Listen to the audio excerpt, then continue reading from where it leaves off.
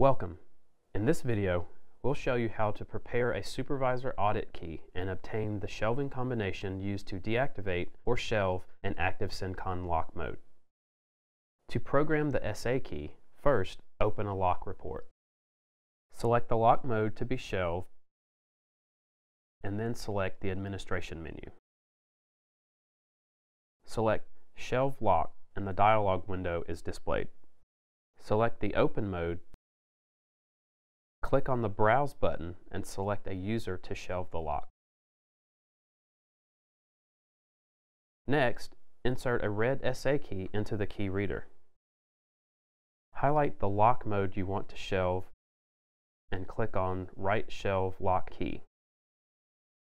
A Locks Shelved Successfully message is displayed along with the shelving combinations. Click OK to close the window. A service person can now take the SA key and shelving combination to the lock. Once the service person is finished, they will report the closed seal and return the SA key to the PC system to verify the process is complete. Open the lock report and click OK.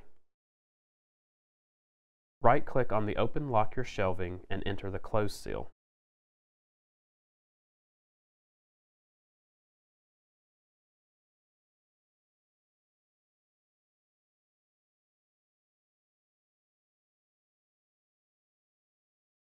With the SA key and the key reader, go back to the lock report and select the lock to shelve. Select Verify Shelve Locks in the administration menu. Click on Load Shelve Lock Key. A dialog window will verify locks shelved successfully. Click OK to close the windows. This concludes the video about how to shelve a lock using the Cencon 5.0 software. For complete details, please refer to the Cencon 5.0 reference manual available at www.kaba-mos.com.